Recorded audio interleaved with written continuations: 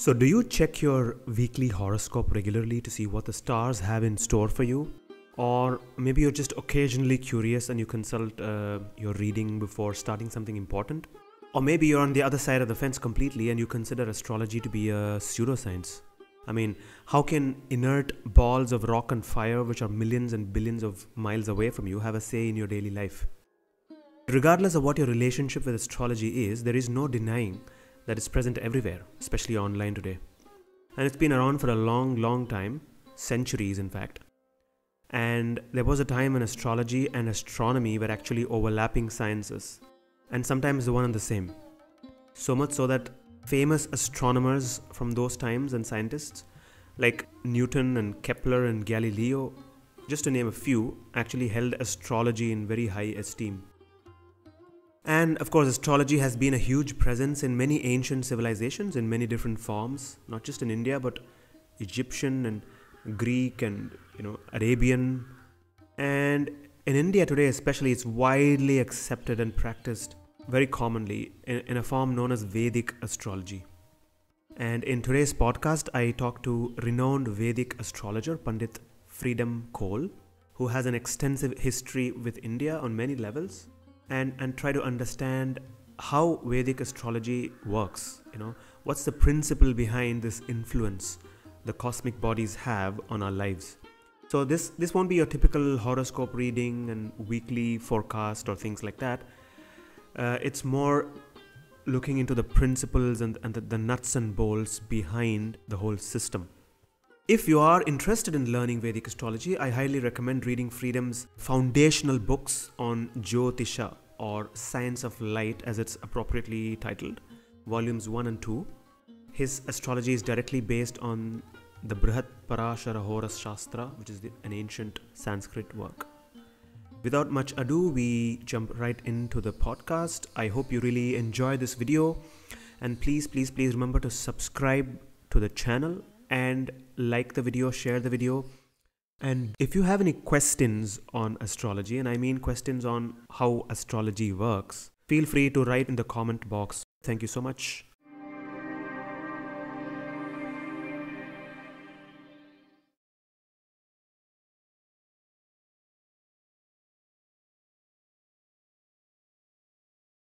Hello and welcome to the channel. I hope you guys are doing well. In today's podcast, we will be not talking about aliens or UFOs or artificial intelligence or those topics for a change, but we will be speaking of other mysteries of the cosmos and how the cosmos influences human beings and topics like that. So we'll be talking about Vedic astrology, and I am happy to have with me today Pandit Freedom Tobias Cole.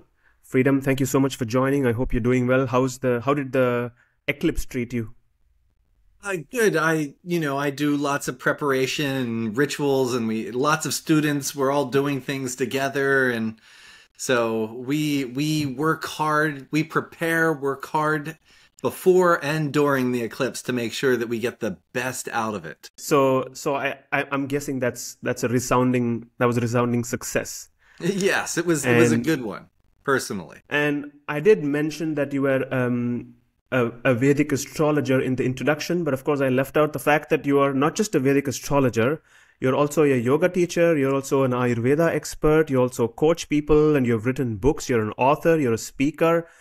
It almost looks to me like when you were young, you read your own chart and decided this is the life that I'm going to do it in, and then you just crammed it all. I mean, people take lifetimes to do even one of this.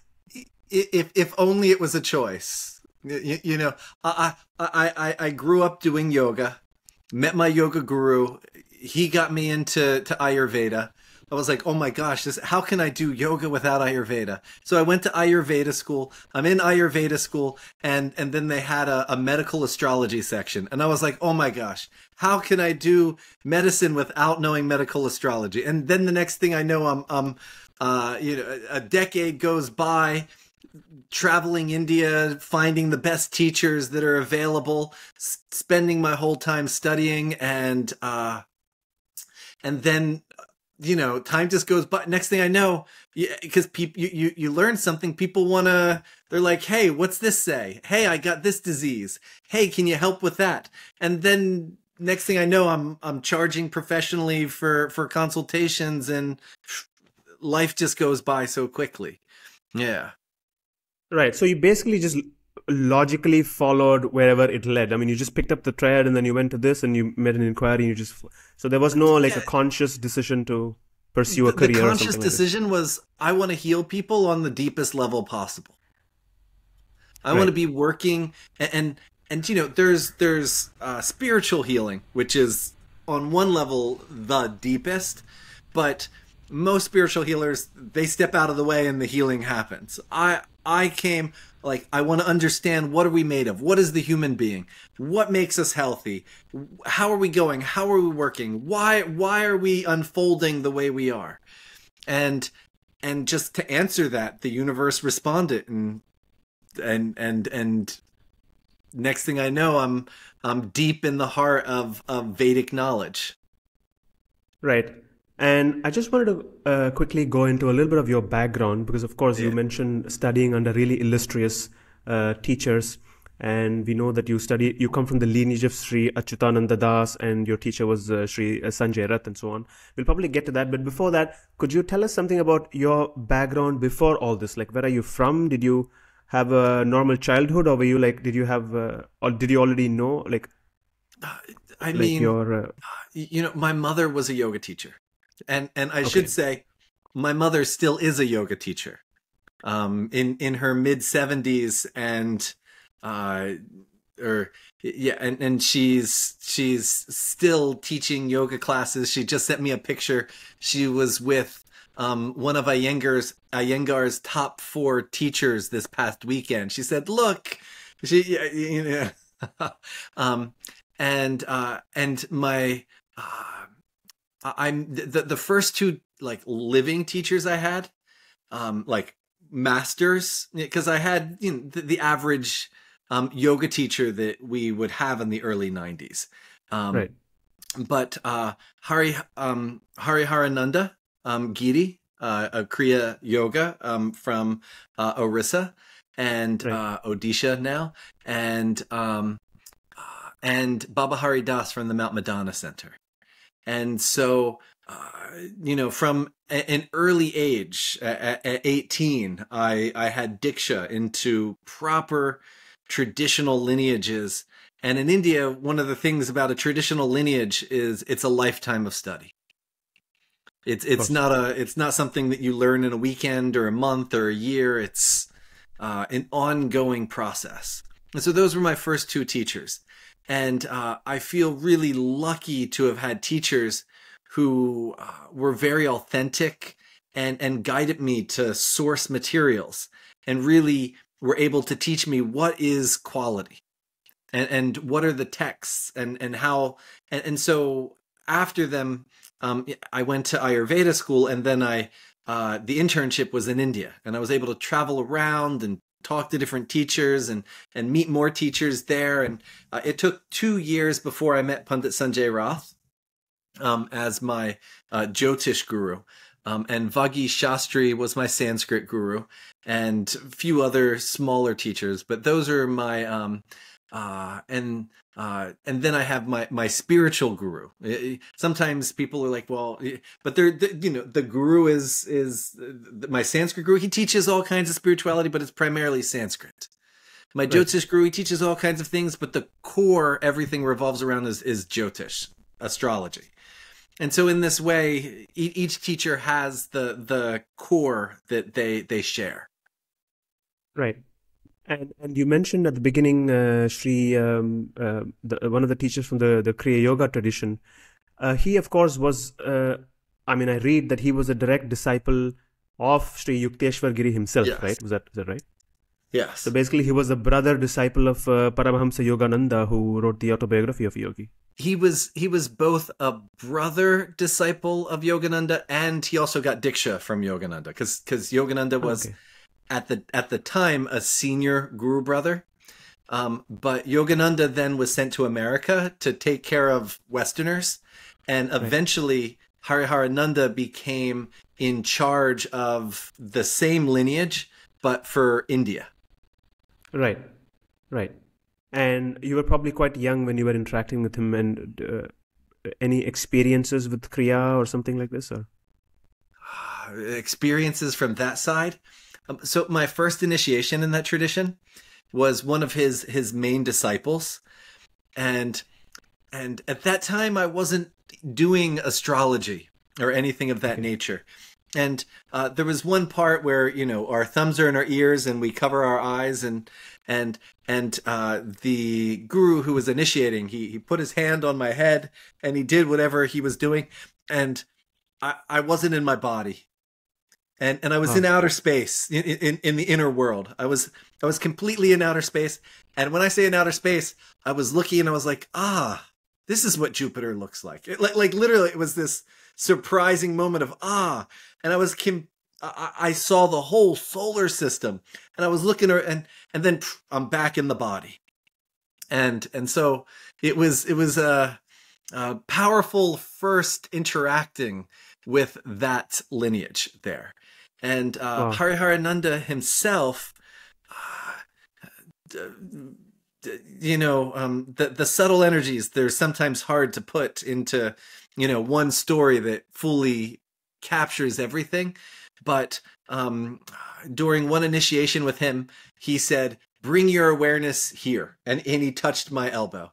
Bring your awareness here. And he touched my wrist. And he just touched it with maybe 2 or 3 fingers. It was, and the whole region pulsed.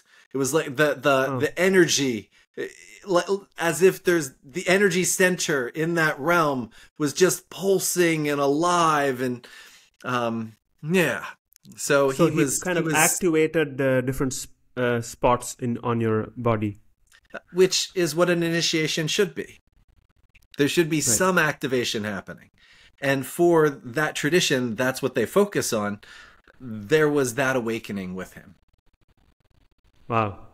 Okay. And so just coming straight to the topic of Vedic astrology. Yes. Now, obviously, this is not a podcast where we're going to look at readings and look into the details of things like that, because there are other videos on the internet. So what I was trying to understand is, how does astrology in general work? Because of course, like, what is the nature of influence of these cosmic bodies on human beings?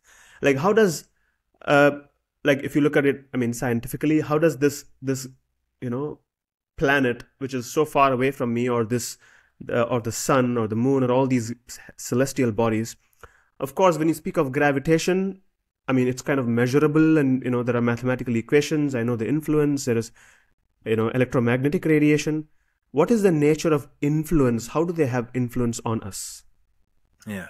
So we have 2 directions to go there to Okay. fully understand this in a proper way. From what does the Vedic tradition teach us? What does it reveal to us? And so we have the physical realm, and then we have the realm that's actually influencing us. And Right. if we look first just at the physical realm, and unfortunately, people, they over focus on the physical realm, the gravity from here, and how much this body is interacting and pulling us in this direction. And people they want to have a physical understanding. And from that physical side, there is a physical interaction, but it's slightly different than the way people see it. People see themselves as existing, and then this being a force that's interacting with them, where it's actually the other way around.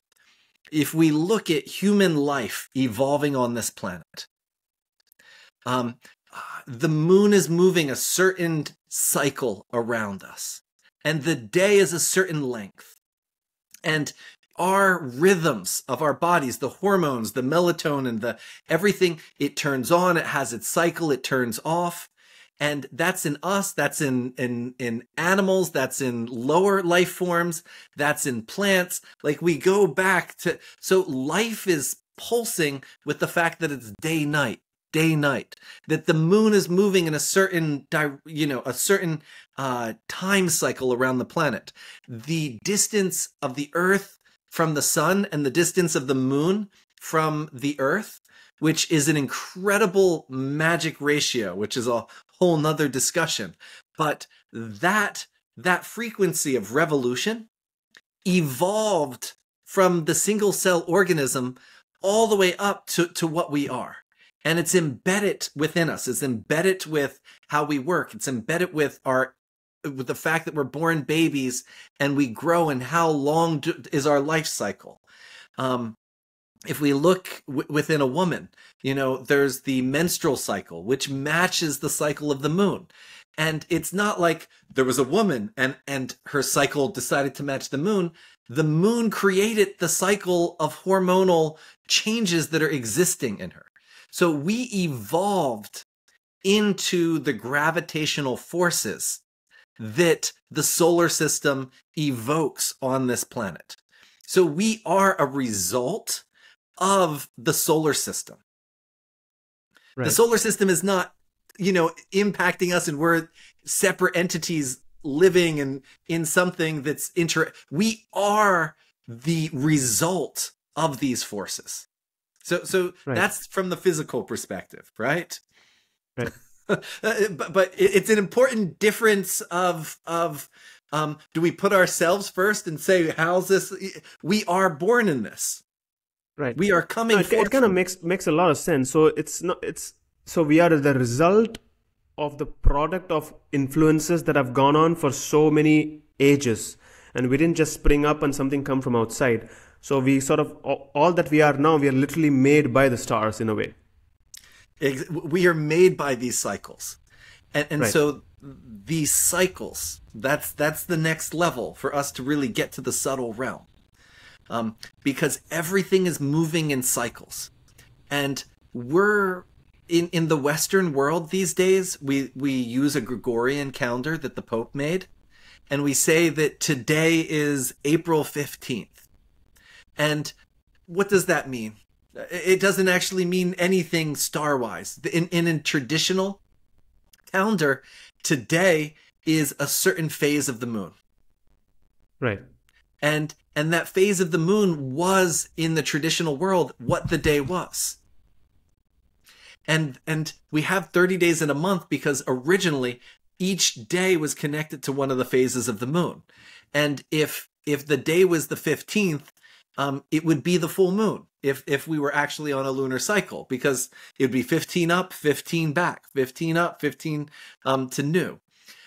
So we live in this realm of cycles. And so when we start looking at the realm of Vedic astrology, we have to step into a more fourth dimensional thinking process. We are beings that are living in time. And we're born babies. And some time cycle that's in us makes us at 1 year old start walking. And from 2 to 3 makes us start talking. And around 13, we hit puberty. It's this cycle. Just we plant a carrot and it'll grow, and at a certain point it'll be done. There's an inherent time cycle that lives inside of it. Right. So that's from the physical level, but also in our life, in our social development, there's also a cycle that's happening. And within the traditional understanding of astrology, and I say traditional, where we're leaving signs and planets and everything of that nature, but time itself is qualitative. There are days that have growing energy. There are days that are very musical. And we've all had days that we want to just sing. We've all had days that are just bad days. And so the time has a quality to it. And anything created, just like, the most famous thing that people look at the time of creation is wines. People are like, oh, it's this year, and that year it rained so much, and so it means the wine tastes a certain way. And another year there was a drought, and so it made the wine taste a different way. And so people, based upon the year, know what the quality of this wine is. So right. Similarly, we are created beings, and there's a quality of time in each moment. And depending on that moment of time that we're born into, it shaped what we are becoming, where we are going. And what is making that quality of time is this big clock of the solar system that we live in. The lunar phases, the eclipses, the cycles of Jupiter, the retrogrades of Mercury. All of this is creating a quality of time, and we get born into that. And so a certain flavor is created, a flavor of a human being. And that flavor of a human being is then put into a different culture. So there might be a flavor of a human being and they're born in South India. That same flavor of a human being is put into North Africa. That same flavor is put into London. And that flavor is maybe, if we say it's a flavor of art. So that person in London is going to be attracted to a certain quality of art because of how they're conditioned. Where the person in South India, their style of art is very different. But yet the nature there is that this desire to create something beautiful that was stamped at the moment of creation. And so they take the elements of that culture and bring it forth. So instead of seeing it as a gravitational force impacting us, it's more about this clock of qualitative time that we live inside of. And again, if we think that we're this thing that they're influencing, we might have a hard time. But if we get that we were created by this clock. Got it. And so this unfolding of time is what our life looks like. Right. Then I guess the logical question is, what about free will and karma and things like that? Why are the fates of people so diverse? Like, why are there so many different outcomes in people's lives if everything is cyclical and sort of predictive and set in a certain way, you know? But you see, predictive. What is predictive? And predictive is probability. And astrology is much more a science of probabilities. There is, and we know with politics, if you do certain things to a certain country, they're going to respond in a certain way. We know with our spouses, if we say certain things, they're going to respond a certain way.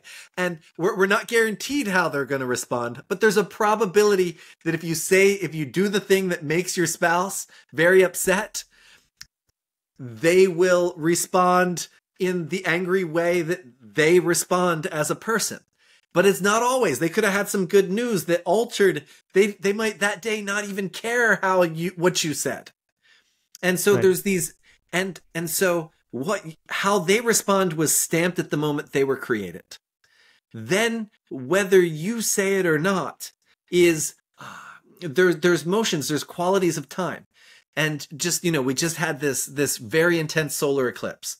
About the 10 days before a solar eclipse, people's patience gets very thin. And so something that might not agitate somebody might agitate them more. There's so many relationship issues that arise where sometimes people, like the 10 days before an eclipse, if I have a couple say it's an emergency, it's all falling apart, I sit there and say, don't talk to each other until Thursday, which is the day after the eclipse or whatever. And then we get back together and they're like, oh, everything's fine now. That was the only advice they needed, was stay away from this time where the patience is thin. And so we have these probabilities that arise, and some things in some people are more probable than others. And so without even looking at the stars, if we know somebody whose intelligence level is very low, their probability of getting a big CEO job is not to say it's fixed karma that they won't, but it's the probability is extremely low. Right. Where that one friend who was the topper in your class and a go-getter, the probability of them becoming a CEO is very large. Right. So now, does it mean they're guaranteed? Does it not mean that someone might die and they have to go home and don't get the totally possible. Right. And so when we look at astrology, we have this direction of probability that it's not guaranteed to happen, but it's more likely. And if we say that the guy who wasn't that smart, is it fate or free? Like, is it free will for him to be a CEO? On a certain level, the free will was lost in the creation of their intelligence. They didn't have the intelligence to be a CEO. Right. So it's not like, oh, they're trying to create something and some outside force is not letting them. It's not their nature. It's not the probability. Right. Right. And the realm that I work in with the astrology is, now that person, they might not be a CEO. Fine. There's something else that they will be extremely successful at. And so my goal is, okay, they're not going to be a successful CEO, but what is the probability? Where's the realm of probability? They're going to be so successful. And if I can see that and help them go that direction, they might make more money than the CEO. Right. Right. You know, some of these big construction companies, these guys are millionaires. So they don't need to be a CEO. Yeah. It's so probability is the bigger word. Got it. So does this influence affect everything on Earth or everywhere? In the sense, obviously, it's not just for human beings. So is there astrology for a dog or a cat or for a tree or for inanimate, even conceptual, ideas like astrology for a country, for the US, for America, for India? How does that? 100%, 100%. And so we go back to that beginning statement, which was great to start with. Like, how's this work and why? Right. Time has quality to it. And when something is created, the fundamental principle of astrology is when something is created, the energy of that time is stamped and creates what the probabilities of the creation are.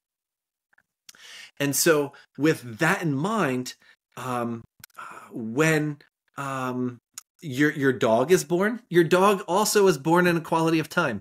And we all, know anybody that has pets knows that sometimes they have really sweet dogs and sometimes the dog doesn't have as good of a temperament. And whatever the breed is, that we even have this variation happening in.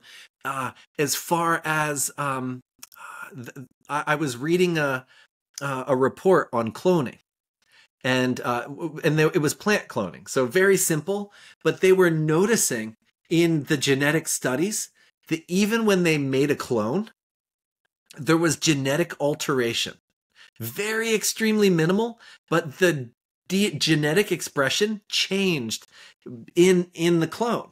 Right. And so in that clone, the moment that clone is made is impacting what potentialities of its nature can come forth. In countries, the moment that the constitution of the country is made, it's a moment of time. And so right now, and I don't know how good it is, the country of India, the chart that was chosen, because they had an astrologer and he picked the time for them to sign the constitution. And it was a very prosperous time, but it wasn't as like I would have rather have had India had an awesome spiritual chart. Plus or minus, India's on its way to become one of a superpower right now, based upon the chart that they chose. They chose India becoming a superpower, moreover supporting the spiritual expression of India. If we look at Russia's chart, Russia just, it was, there was an eclipse that went right through Russia just before the war. And we can see the impact that had with the Russia-Ukraine war. With the Gaza-Israel war, it happened and remember I said 10 days before the patience gets really thin. Yeah. So you'll see the results of an eclipse come about 10 days. Like they can come anywhere 10 days even before the eclipse, we'll start seeing the results. And the whole war started a few days before a lunar eclipse that was directly on one of the most important points in Israel's chart. And so we can see it impacts countries, it impacts businesses. The moment a business is created, and you've discussed AI. To me, what would be an amazing study, because AI sometimes goes in directions people don't even know exactly where it's going. Right. And AI sometimes outsmarts the people who are interacting with it. Like AI will lie and pretend to not know something, but because, I mean, it's literally, however people say it, there's an intelligence happening there. And the direction, there's a time where good quality, honest humans are created. And there's moments in time where mean, cruel people are born.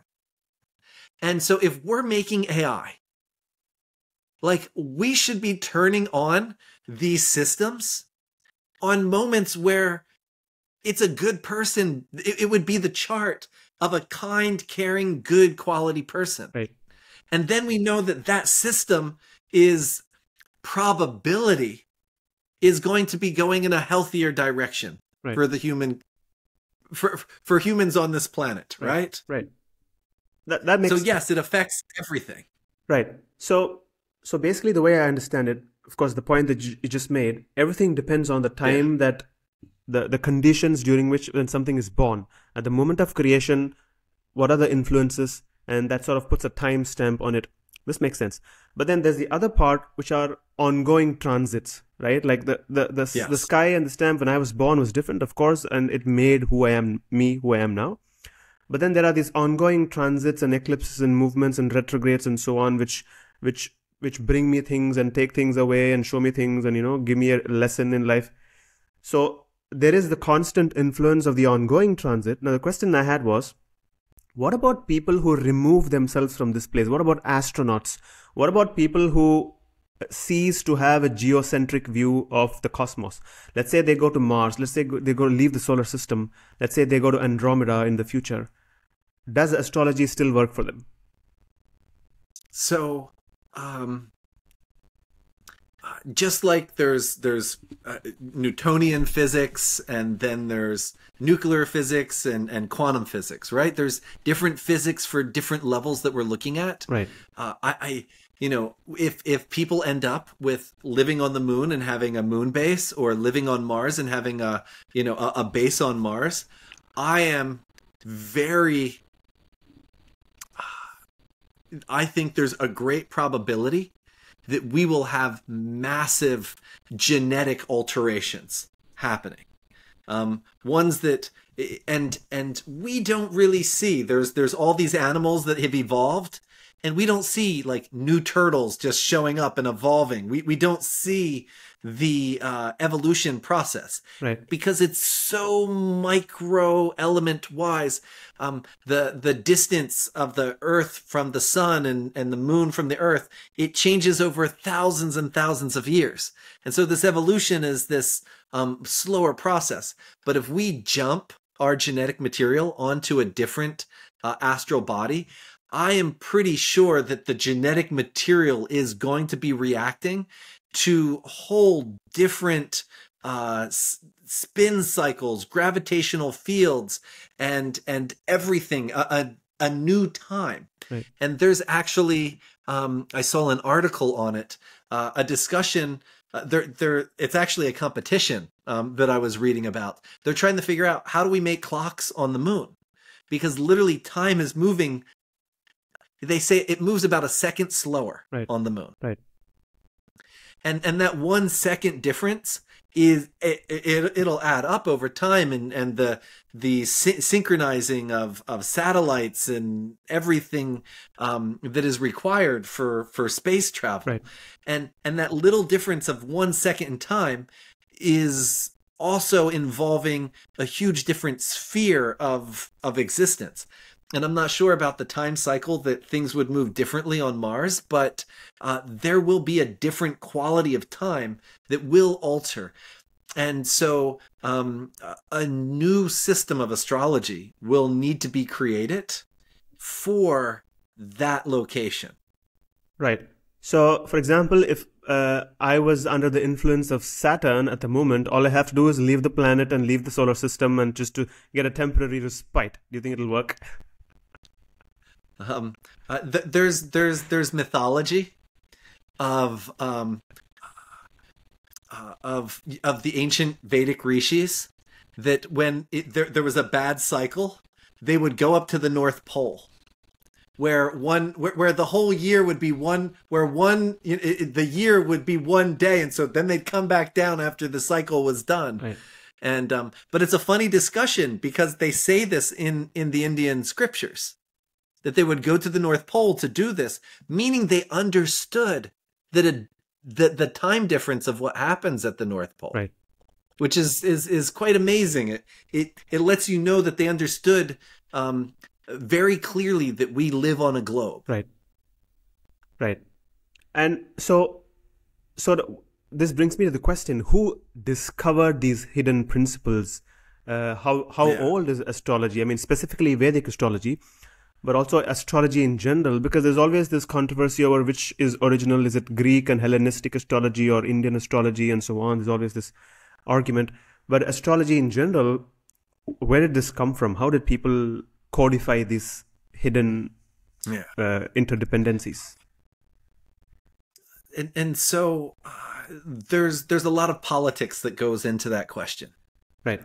And we are coming out of a realm where, and I actually have a student right now translating a 17th century diary, 1761, a particular Frenchman. He was going to South India to observe the Venus going over the sun. And it talks all, he's in all of his discussions. And at that time, the Brits and the French were like, oh my gosh, look how much look how much astronomy these guys know. Find as much text as you can, because India was ahead astronomically in the 1700s. By the end of the 1700s, Britain and the French had digested everything, created instruments, and jumped light years ahead. And so when we say who created the astronomy, can we say it was the Brits that created this astronomy? You know, they were borrowing and taking from everybody. Right. And so when we go back into the ancient world, it was the same. Same things were happening. Something would be developed in Egypt, and the Indians who were South India was trading with Egypt since 3000 BC time period. We have archaeological evidence. And so they'd learn something there, they'd come back and adjust it a different way, and then Mesopotamia would take and alter something and develop it for a few hundred years. And so we have in the ancient world a few thousand years of development happening. And the first thing to really need to be developed was qualities of time observation. And, you know, they were understanding the lunar cycles, the year cycles, and the day cycles. And from the understanding of those three things, they started to mark what happens when it's like, you know, this day, this time of year, this lunar cycle. And they slowly learned in the stars which ones were planets and which ones were fixed stars. Right. And they started to record when this is like this is the quality of the day. When this is rising, there's war happening. You know, there's war tensions. When this is happening, there's marriages. And so we find in the Mesopotamians and Babylonians making these records.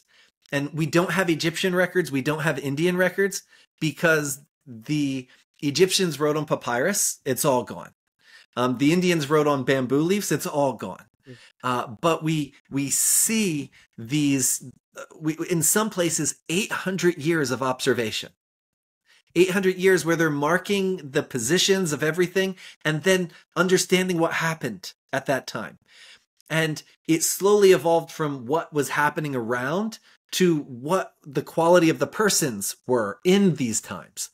And we're looking not at something, and there'll be people that say, oh, it was transmitted in X amount of moment. That's not what the archaeological record actually shows us. The archaeological record shows us hundreds of years of slow evolution and understanding and different calendar systems being used and time periods where Indian systems of time were being merged with Babylonian systems of time. And I should say Mesopotamian systems of time, because it was even before Babylonia. We were in the Sumerian and the Indus Valley civilizations with Egypt. Right. There's a lot of research on how they kept time. And, how many months were there? Why did they make the months in the certain way? And from the months, we slowly divided the sky into signs. And those signs were, where's the sun during this month? And so the time cycle was a record of the solar system around us. And then we had these planets moving inside of that, which became slowly houses and signs with planets in a chart. So how did it discover? And if we get mythologically, if we go into the shastras, at some point the creator God talked to the one sage and he gave him the whole. Yeah. And to me, this is a bit of a more of a mythological creation. And when we look at these mythologies, the mythologies always hide some teaching. It's metaphorical. Some type of teaching. Say again. Is it metaphorical?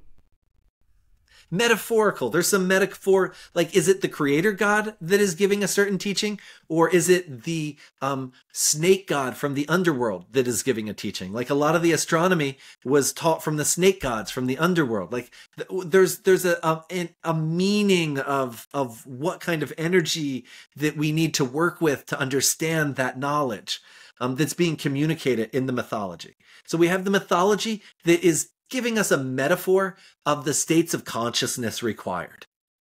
But then we have the archaeological record that really shows that the best minds of the world, the best minds, the people that are nuclear physicists and AI engineers in our day and age, in the ancient world, that same level of intelligence was there, and it was looking at 800 years of records. And they started to develop all kinds of cycles to come. They eventually, by around 400 BC, knew without even looking at the sky where the planets would be. Because they had kept track for so long, they understood the cycles that they could just write in a book, this is where the planets are going to be. Right. And so it was an extended time period of codification. And once we understand the time, then we start understanding where things are in that time. Then comes the paying attention. So this is happening. What does it feel like? What's my experience at that time? What happens to people that were born in that moment? And we have another few hundred / few thousand years of discovery. And that discovery is not done. It's not like astrology just like stopped at a certain moment. Right. The group of students that I have, we are constantly doing research. And just as an example, cryptocurrency. What planet rules cryptocurrency? You're not going to find that in any of these ancient texts, right? So what did we do? We took a few people who were cryptocurrency millionaires, who made their millions through cryptocurrency. And then we got the charts of a few of the CEOs of big cryptocurrency companies. And we just looked and we said, what do the people that made the companies, what are the combinations that are indicating their career? The people that became rich, what are the combinations that are creating that show they have all this money coming from this element? And we were able to see that the North Node, Rahu, and Mercury having some influence with Venus. And I don't fully understand the Venus connection, but it was clear in all the charts that these were the planets that were bringing this forth. Right. So the research through observation it did never stop. It's literally still continuing. And when I first met my guru, Mercury and South Node conjunctions. He in a particular place in the divisional charts. He said that's what makes a software engineer. And I'm like, software engineer? How are you saying this, right? Like, how can he say that this combination is a software? What? And I live in California. And in the 2000s, I lived in the Bay Area, saw tons of Silicon Valley guys working in that realm. 110% it was the combination. And I could see even sometimes where a person, they were being a software engineer and they didn't have the combination. And I would say, so who told you to be a software engineer? Right. And it was always, well, my dad thought it would be a good opportunity. Well, it was like obvious that they were pushing themselves in a direction that wasn't them. And so we would talk, what is them? What is them that could, because when you are you at the highest capacity, you'll make more money being you at something random. Like, I mean, my family expected me to be a big doctor. I was, I had, in grade school, everything was hundreds. And I finished my bachelor's in 2.5 years. I just took all everybody, I became disillusioned with the Western system. And so after my bachelor's, I was like, I don't want to study with these guys to get my master's. Like, I don't want to. And at that point in time, I was having interaction with Ayurvedic doctors. And I said, these guys have clear eyes. There's a sparkle to their eyes. They smile. There's health about them. They have youth. And I was looking at some of these professors who were on Prozac and depressed and just, I was like, I'm going to India. Right. And so, so you did become a doctor, just not in the traditional sense, the Western sense. Exactly. And who would have thought doing karmic medicine, which is Daivya Chikitsa, is the treatment using the astrological system. Who would think that I could, be successful in California by doing that? But I followed what was my thing, and that allowed that success to be there. Right. And the big thing is sometimes people say, oh, just follow your dream. The chart doesn't know, just because you're dreaming it doesn't mean it's what you're good at. So just to differentiate, right. I'm not telling anybody, go follow your dream. We want to, what's your talent? What's that special thing about you? And how do we mix that with your love to create a financial well-being? Right. Right. Yeah. So why is there differences between different codification systems? For example, if you take even Vedic astrology, I know that the books that you wrote follow the Brihat Parashara Hora Shastra. But then when I look at Vedic astrology as such, there are so many diverse sources. There's the work of Varaha Mihira, there's Kalyana Varman, there is the Bhrigu Samhita, and so many other systems. Are they actually different, or are they overlaps, or are they essentially the same? So all the ones that you said, they overlap. Okay. And the Varaha Mihira tradition overlaps with the Parashara tradition. The Varaha Mihira tradition, Brihat Samhita, these group of texts, and there's a whole group that come from there. It's a much more Magga Brahmana tradition, meaning it's coming in from Iran. Right. What is modern day Iran? So it's more of this Babylonian Persian influenced. No, the Varaha Mihira. Okay. The Parashara, I see as a little bit more indigenous North Indian, and they overlap.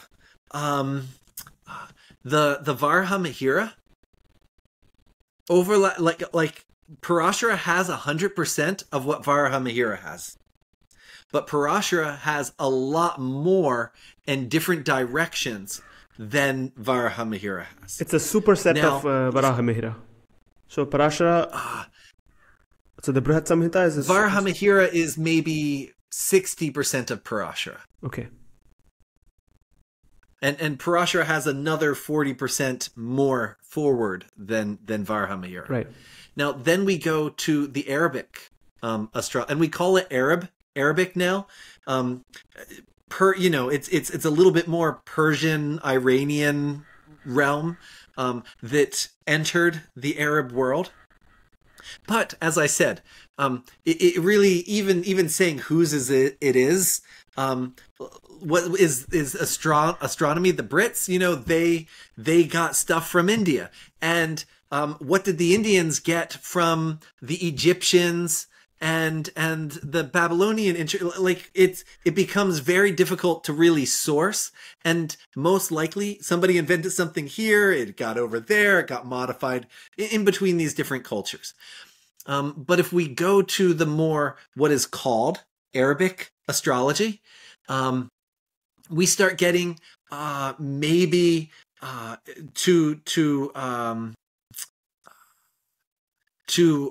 Varamahira about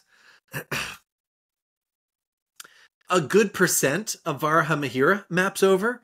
Not all that extra 40% of Parashara maps over into the Arabic. Okay. Because once we get into the Arabic, we start getting maybe another 40% on top of Varahamihira that's not in Varahamihira. Okay. And then if we move over into the Hellenistic in the Arabic, and somebody listening might disagree because it's not my specialty, but I'd say they're about 80% similar. Okay. The Hellenistic and the Arabic. They're very much overlapping, and the Hebrew astrology similarly was in there. We don't really know 100% what Egyptian was, but most likely Hellenistic, what we call Hellenistic astrology, was from Egypt. And it might have been developed and taught, and we have with us the text from the more Greek and it was, when we say Hellenistic, a lot of people translate that into Greek. And you even said, did it come from the Greeks? The Hellenistic world included North Africa. It included Turkey. And so some of these traditional texts that sometimes they use the term Greek, but it's actually Hellenistic, meaning this whole region that the Greeks occupied during that time period. But does the effectiveness of the system vary? Going in that direction? Does the effectiveness? And so when then we have what's the modern evolution. And the modern evolution of astrology is very different than the Hellenistic world. Some people think they're the same, but I always make the joke, what's better, Tai Chi or yoga? And we can't really, they're different systems. They're both working with prana, subtle energies. Right. They're using slightly different positions. They might be using different mind states to control it. The core that they're working with is the same, but they've developed very different ways of approaching it, moving energy, working with energy. So similarly, the core of what's happening in the solar system is we're all observing the same thing. And so that stays the same among all of them. The sun is where the sun is.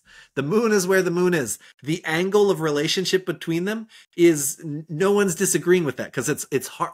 We literally these days use NASA data. Right. So it's hard science where everything is. Right. Then how do we start interpreting it? Things will evolve differently in different cultures. If we look, Marco Polo brought noodles from China back to Italy. And if we look at it's spaghetti now, and no one would call spaghetti and chow mein the same, right? Right. Except maybe a cheap Indian restaurant, but in India, right? You know, Right. not in the West, but and I did 16 half years in India, so that's why you get all my Indian comments here. Right. But there's an essence of noodle that's the same. We can call both a noodle, but the chow mein noodle and the Italian spaghetti, they've evolved differently in their culture. Do they make them the same? They make them probably similarly. I actually don't know how they make them, but we can imagine, you know, how they're working with creating them. Do they taste different? One is flat, one is circular. Do they taste different? I'm sure a connoisseur would tell me how they taste different, but texturally they're different, but we're getting basically the same element. Different spices go on top. And so if we look at the astrological systems, these systems, they changed cultures. One culture was more concerned about when am I going to die? Another culture was more concerned about who am I going to marry and who am I going to marry next? and where the other culture, they're with that partner till death, so they're not concerned in that way. And so the different concerns of the culture are bringing up different observations. Right. They start looking, okay, people are acting this way. What is the difference between, you saw, like I talked about the cryptocurrency. We just got the charts and we explored what is creating this. And you get cultures for hundreds of years observing certain elements, and they're going to evolve slightly different. Right. There's different, like in the West, why somebody gets married out of love versus an arranged marriage in Asia is, you know, there's different things that are bringing people to get married. Right. So yeah, go ahead. But I guess, I mean, the question I wanted to ask was, isn't the calendar you use, the system of time, how you measure time that you use, very crucial? Because like you mentioned earlier, the solar or the lunisolar calendars, which are more aligned to the natural cycles versus the Gregorian calendar. So astrology that is based on the cyclical calendar would tend to be more accurate, I guess, than the Gregorian calendar, or do you think it doesn't make a difference? Like in modern Western astrology versus... Again, going back into, is Tai Chi or yoga better? It's kind of, it's different. Okay. It's going about something in a different way. If we look at the, and it's less about the Gregorian calendar, because the Gregorian calendar, there's no astrology in it. It's which on my website, I promote a Vedic calendar that's free for anybody Vedicplanner.com. Anybody wants to download a Vedic planner, completely free. I really work on promoting people to use a calendar that actually tells them where the moon is and where the sun is and everything of that nature. The Gregorian, it's more what they call it the tropical versus the sidereal, the star-based calendar. And the star-based system that is used in India, and there are some Western systems that use a sidereal calculation. That is telling us where the planets are relative to the stars. The tropical system, which they don't say constellations, they say signs. Right. They tell us where the planets are relative to the seasons. Okay. And so one is what is the season that the sky is, what is happening in the sky relative to the season? The other is telling me what is happening with the Earth's relationship to the stars. And so there's this, and if we observe, both are having an impact on us. So if we observe them, we will eventually see, okay, this is what happens with when people are doing this element, and so the systems, if you like, in the tropical, which is more the Western system, and I don't like to call it Western because there are some Westerners who use the sidereal system, and there are some Indians who use the tropical system. So it's slight misnomer if we it's a majority, but not a totality. Right. But if we use the more seasonal zodiac, which is common in the West, better terminology there, right? Right. Right. There is,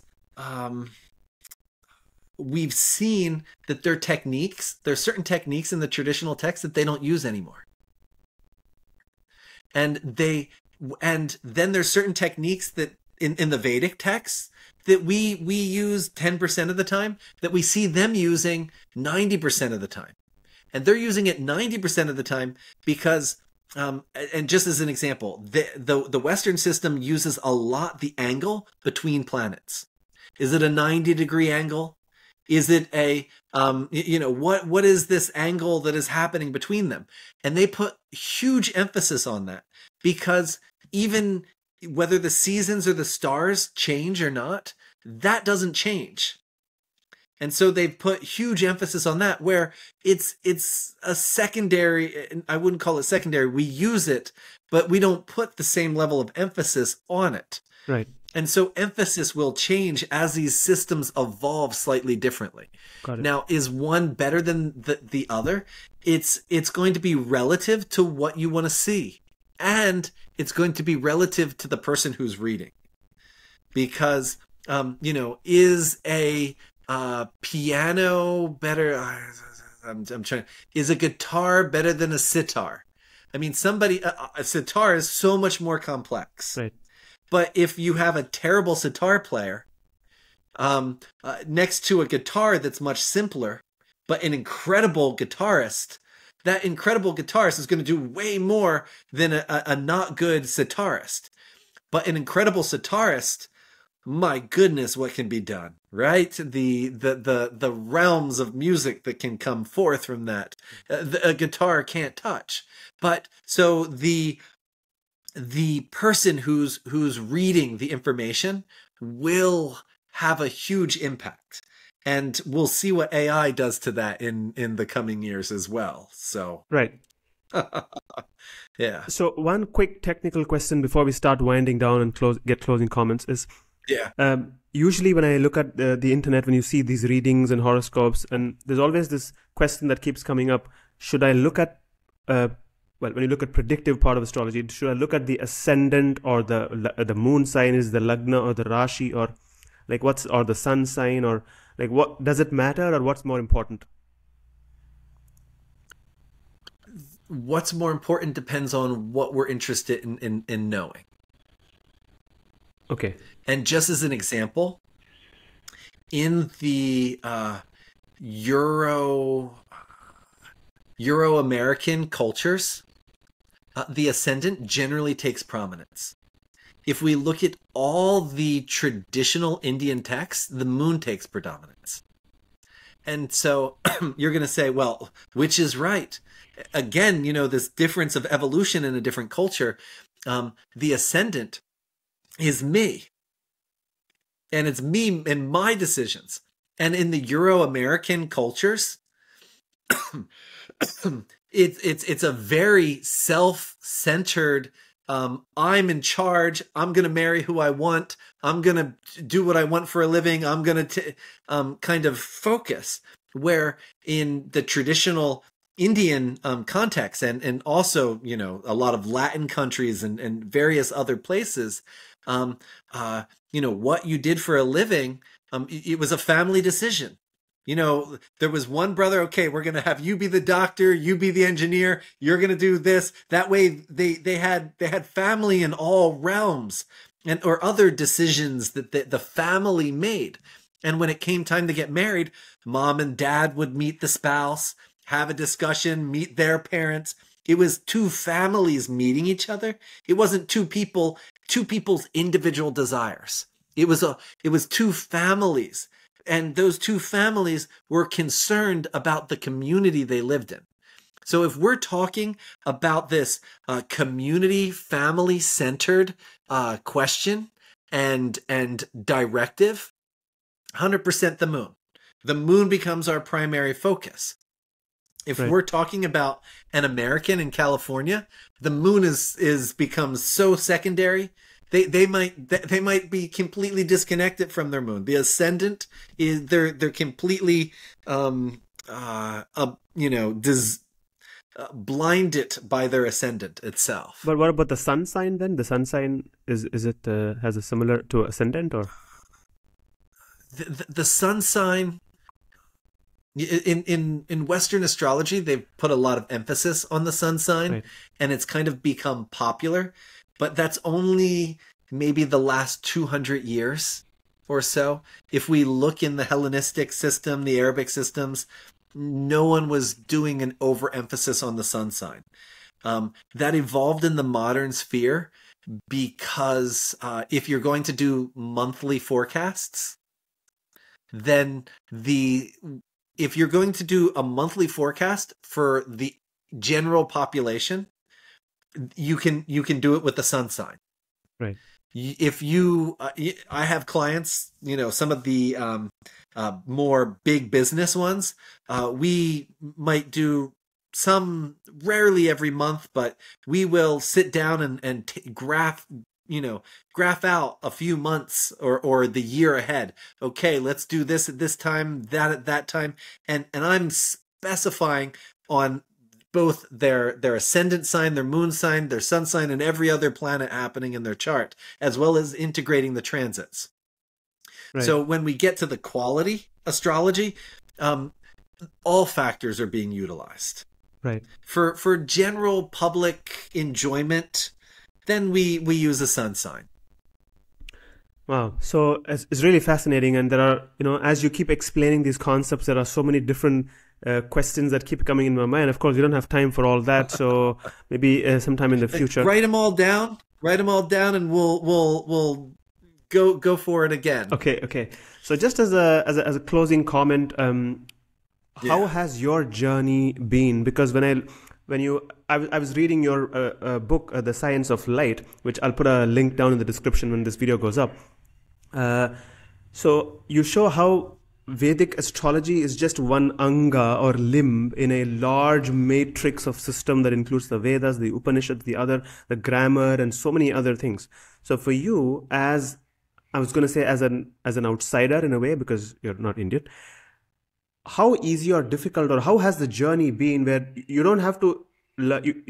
can't learn just Vedic astrology because everything is linked to everything else, the mythology and the religion, and learning Sanskrit. So how easy or difficult was this journey, and how has it been so far? How long has it been? So many directions we can go with that. Okay, we'll keep the easy one. But one of the beautiful things about the Vedas, which are very different than a lot of other religious texts, the Vedas themselves are a collection of different rishis. There's a collection of ideas there. And they're not saying, there's multiple creation stories, multiple ways that creation came about. And they're not saying, this is the way and only way. There's a term called darshana, which means a perspective. And they actually tell you to learn multiple perspectives. And learn this perspective, the logical perspective. Learn the mythological perspective. And so they're giving us all these different directions because it's actually teaching us to think and to use our rationality and to have this balance between rationality with our faith. And there's even realms in the Veda where they say you don't even need faith. Use your logic. But use your logic in a way that is balanced. And they show that balanced way. If faith is your path, how do we have a faith that you don't end up with some weird cult? What are the realms of observation that we need to have proper faith? And so the Vedas they're teaching you how to think. They're not giving us, this is the way, this is the one way, this is the only way. And in that, you can step in from whatever belief system, learn Vedic culture, learn the Vedic teachings, and you're not converting to to be a Vedika. Right. You can actually learn Vedas, and it enhances whatever belief system you're coming from. And so my journey, after traveling for a while, I had really, I just had the luck of really good teachers. And the astrological tradition is of Sri Achyutananda Das, is an extremely forward thinking. It's pluralistic, Progressive, and accepting of human system. There's a transvestite nun, who ran one of the ashrams. There was ways to work with Hindu-Muslim interaction. And when we say Hindu, these days there's so much put into Hinduism, but there was Shaivite, Vaishnavite, Shakta integration, Saurya integration. Okay, there's this religion, that religion. Where do they overlap? Where are they different? Let's understand them, and not... there's a Nisanga Buddhi, like not being attached, but really working to understand. And so I feel so lucky to have landed in a tradition that really looks at the light in all humans and sees so many paths for all of them. And to really read a chart in a way where we really can see people, we have to be in that place where we don't come from a place of this is the best way, but we come from more, what's the way that this person that's going to support who this human is in the highest way for their unfoldment. And so in my journey, the tradition that I fell into has really, and I fell into, I found it, and the light bulb said, this is where, this is the view that I want to take on. This is the view that this resonates with me. And so I've stayed with it. I've grown in it. It's supported me. I've supported it as best I can, with my own devotion to promoting the tradition and teaching the views and making sure that the students I teach are holding the widest view and acceptance of the human being as possible. My own personal unfoldment, the relationship with the universe, with the conscious universe, not a material universe that is dead, but a conscious universe that is fully alive and made of wisdom, made of intelligence, to have a relationship, a conscious relationship with that, has been a continual flowering that this journey has blessed me with. Beautiful. Yeah. Beautiful. So, Pandit Cole, on that note, I think we'll have to wrap up today's call. Thank you so much for explaining all these difficult concepts, and it was I'm sure that people who watch it will gain a lot from this video. Thank you so much, and namaste, and I guess you have a great good night. Yeah. Yes. And until we speak next time, be well. Thank you.